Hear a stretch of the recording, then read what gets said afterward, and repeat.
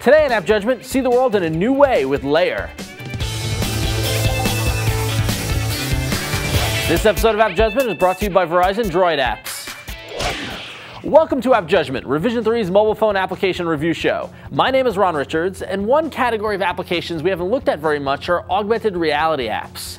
So just what is augmented reality? Well, imagine if you're able to combine the world around you with the information from the internet. I know, real Matrix-y kind of stuff. Well, with your phone, a solid 3G connection, and Layar, you can tap into the Matrix. You can find Layar in the Android marketplace, and it's totally free. So now that you've installed Layar, how do you use it? It took me a while to wrap my head around the concept, but here's basically how it works. Within the application, there are a series of layers. These layers contain hooks to the internet for data. You select a layer, point your phone at the world around you via your camera, and then Layar feeds information based on the layer you selected.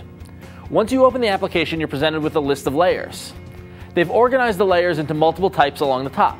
You start out by default with featured layers. These are ones selected by the folks at Layar, so you know they're going to be pretty cool.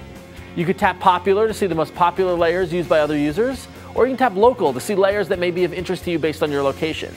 If you know the name of a layer you want, you can search for it. And finally, once you've used the application a bunch, you can save favorites and access them quickly and easily. Let's take a look at some of the more popular layers. They have layers that pull in data from Twitter, GoWalla, and Foursquare, so if you want to see posts and check-ins around you from those social networks, these are the layers to use. There are a bunch of real estate and apartment finder layers that show you available properties in the world around you. As you can imagine, the layers related to restaurants, bars, and businesses are super informative, and there's a bunch of layers ranging from the yellow pages to specific business types like shopping or bars. There's even layers to help you locate the nearest In-N-Out Burger or Tim Hortons, if you're lucky enough to be in an area that has one of them. So now that we know what Layar is, let's step into the world of augmented reality after this word about Verizon Droid Apps. Droid does apps.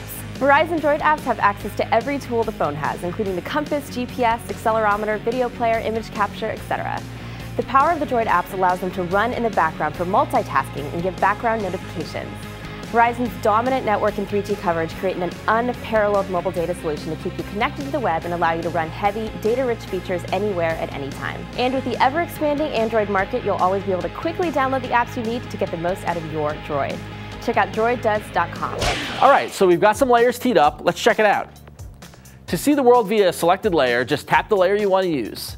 The phone will switch to camera mode where you can see the world through your phone's camera lens. You'll notice a layer on top of that camera view. In the upper right corner, you see a circle radar-like view with dots for results.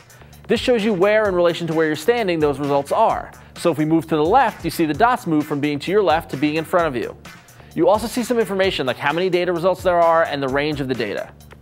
Depending on what layer you're using, this can be overwhelming. Luckily, you can switch the mode on the upper left. You can choose to see a list, which turns the camera off and shows you a list of the data points and their distance from you. Or you can switch to a map, which plots the various data items on a Google map. And you can switch back to reality, which is the view from your camera. Along the bottom, you get a data window, which gives you text and images as they pertain to the layer you're viewing. Here we're looking at tweets posted to Twitter around us. I can tap on a data point, and the block will show me the tweet contents and how far away they are from me. Along the bottom, there are also some handy tools like Favorites Control, where you can add and remove the layer from your favorites, Settings, which allows you to fine-tune the layer by either setting the search radius or adding a filter to the search results, and finally a button to go back to the layers list. Tapping the menu button brings up some more options. You can access settings where you can set the distance units and whether or not to show a grid on top of your camera view. Back on the menu, you can see you've got sharing options, you can take a screenshot of your current view, refresh the data to get the latest results, and if your layer has filters, you can access them here. Now, depending on what you're searching for or the layer you're using, like Twitter for instance, the reality view can be overwhelming. You've got the view from the camera, and then there's the potential to have a bunch of icons and markers dropped in on top of your view getting in the way. There's a certain practicality question here. If I'm in a hurry and I need to find something specific like the auto parts store or something, I'm not sure Layar is what I would use. I would just search Google in my browser, or if I'm using Layar, I found myself popping over to the list view more and more often. But if I'm not in a rush and I want to explore and experience the world around me, then Layar can be a fun way to do that, especially with that Wikipedia layer. Layar is a really cool way to search and experience the world around you, merging the data on the internet with your location in a cool way. With tons of layers to choose from, there's so many things to discover with this neat way to utilize your phone's camera and high-speed data connection. That said, sometimes the data can be overwhelming and hard to actually see the world around you. Luckily, Layar has multiple options for filtering and viewing that data. Also, you've got to be careful when walking around while viewing the world through your phone. Don't walk into other people, telephone poles, or into traffic. Life in the Matrix can be a distraction. Download this app.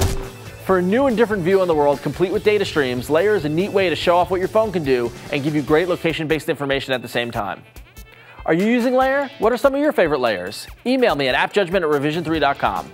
While you're on the internet, check us out on Facebook, Twitter, or on youtube.com where you can subscribe.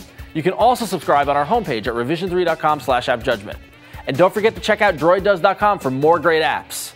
I'm Ron Richards, this is AppJudgment, and I'm going to go find the nearest In-N-Out.